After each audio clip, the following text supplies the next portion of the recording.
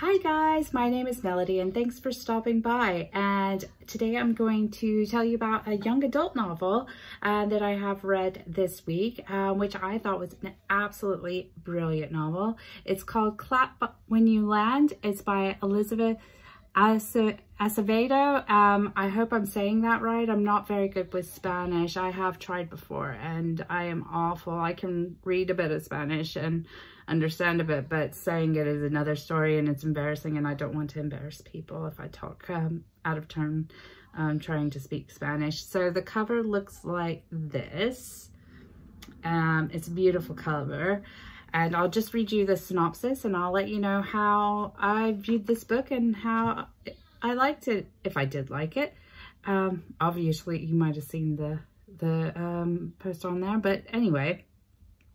So Camino Rios lives for the summers when her father visits her in the Dominican Republic, but this time on the day when his plane is supposed to land, Camino arrives at the airport to see crowds of crying people.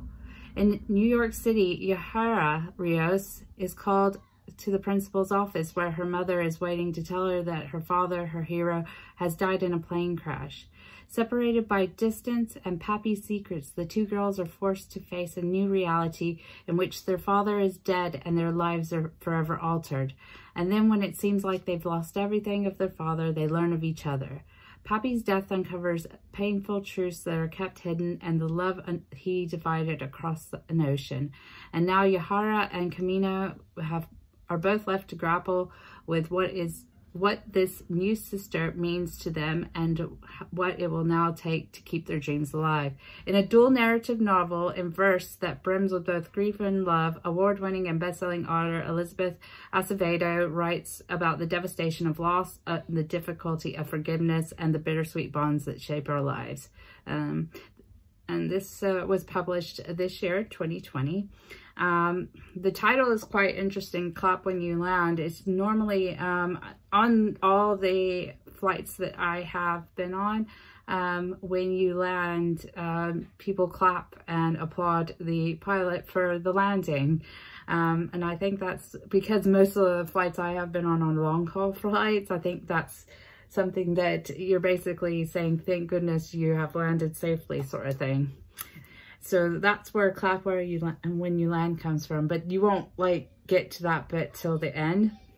But this is a good book. So it starts out with these two sisters and it's the dual narrative. And what's so great about it is that they live these two separate lives and their father is a part of both their lives very differently. So the one in New York, Yahara, she used to play chess, which was a passion of her father's, and she learned it from her father. And that is very important to the story, is the chess and the moving of the pieces and the strategy and things like that. Whereas her sister Camino, when he visited her during the summers, he would go swimming with her out in the ocean. And it was his passion to go into the ocean in the Dominican Republic. We also have these two characters living completely separate lives as well. So Yahara is in New York. Her mother works at, I think it's a salon or like some sort of spa sort of situation.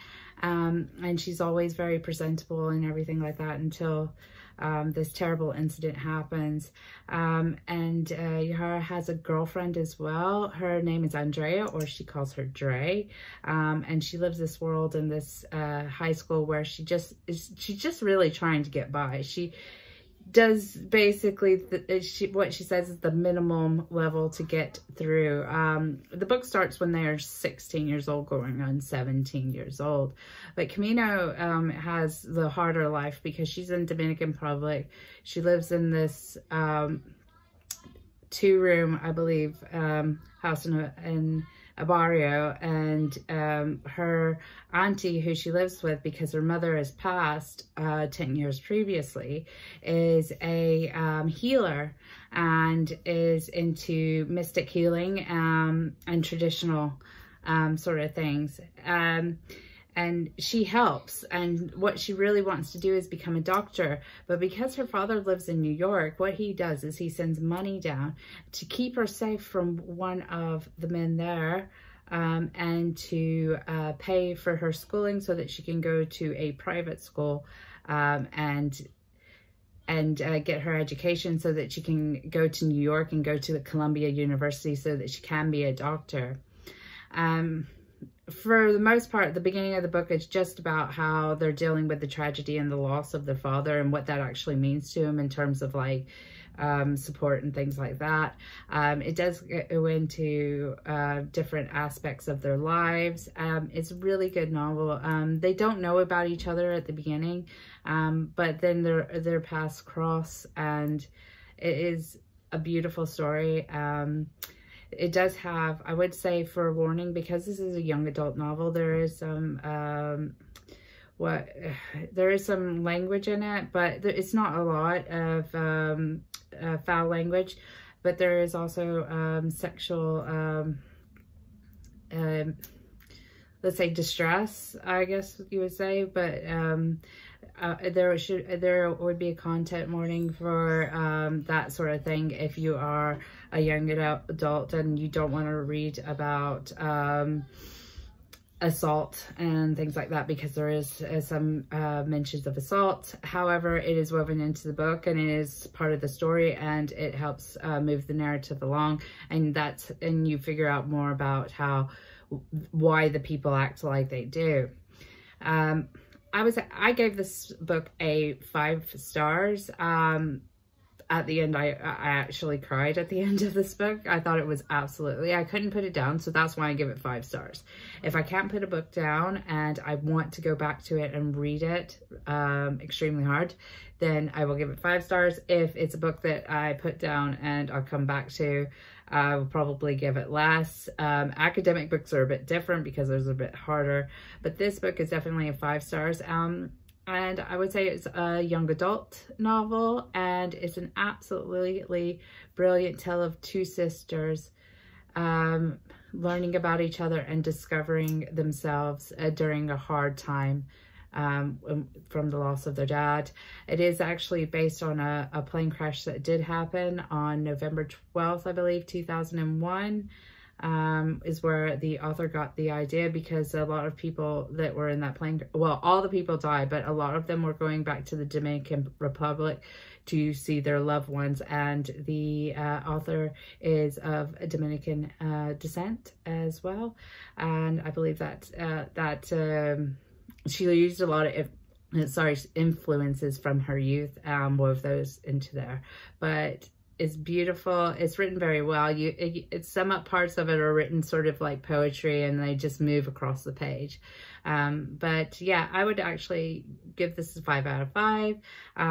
If you are a young person, please do read it. If you're a young woman, especially, it is a heart-wrenching story and is absolutely brilliant.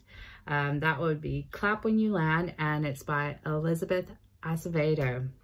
Thanks for watching so much, guys. If you like these little reviews and everything else, please do subscribe, hit the like button, and share this with your friends. And if you're a parent, I would highly recommend you buying your child this book and encourage them to read more, because reading opens the mind and it broadens the senses.